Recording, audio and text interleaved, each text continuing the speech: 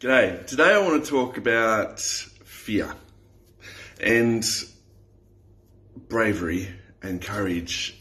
Sometimes I feel like courage is kind of bastardized in the media and in how we deal with and how we describe it or how we attribute it to somebody. You know, that somebody who is a sportsman who tries really hard and you know, does something superhuman supposedly in the sporting arena, they're displaying great courage, a brave innings or whatever. And I just don't know if that's true.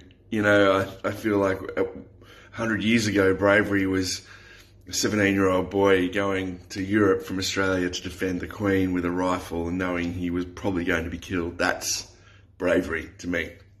But aside from that, I think sometimes the absence of that bravery in us, that sometimes we feel like we can't do those things, and it ends up being a feeling that sits in us that is fear, instead of just an acceptance that we can't do everything that we want to do. And I think more and more that chasing of what is brave, what is courage, you know, sometimes can just reiterate to us how fearful we are of something. And I don't think that necessarily courage or bravery is the opposite of fear. I think, you know, fear comes from a lack of curiosity. And sometimes just being more curious about something, just being more invested to find out the answer to something, or just being more invested in finding out whether we can get on the other side of that fear, that's brave. You know, for someone to show up every day and keep pushing through something that they live with and it's beyond their control every day, and for some people just to keep trying to be the very best version of themselves every day, requires a lot of courage, requires a lot of seeing that fear, going to meet it, trying to get past it, right? And in doing that, often creativity, vulnerability, curiosity is the vehicle in which we can get to the other side of that fear.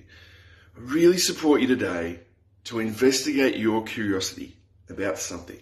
Be creative, be vulnerable, because there is no creativity without vulnerability. Put yourself out there, have a crack. You know, see what you can achieve, see what you can make with your own hands. And I don't mean it has to be some beautiful bit of pottery or a painting or tapestry or something like that. I think that creativity is available to us every day, every moment of every day, if we just dial it back or dial it down to what we consider for ourselves to be a creative exercise. For instance, doing the dishes for me, I take great pride in that, and it's a creative exercise for me. Making my bed every morning is a creative exercise for me. That creativity doesn't have to be on a massive scale. It doesn't have to be something that everybody else loves. It just has to be you investigating your curiosity, getting closer to your fear, which means you're getting closer to being the best version of yourself. I really support you today to just try something new, to put yourself into a situation where you have to be creative and see what happens.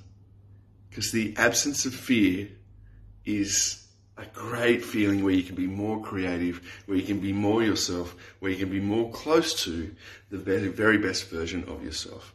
Get out there today, create something. Get close to that fear. Be the best version of yourself. See ya.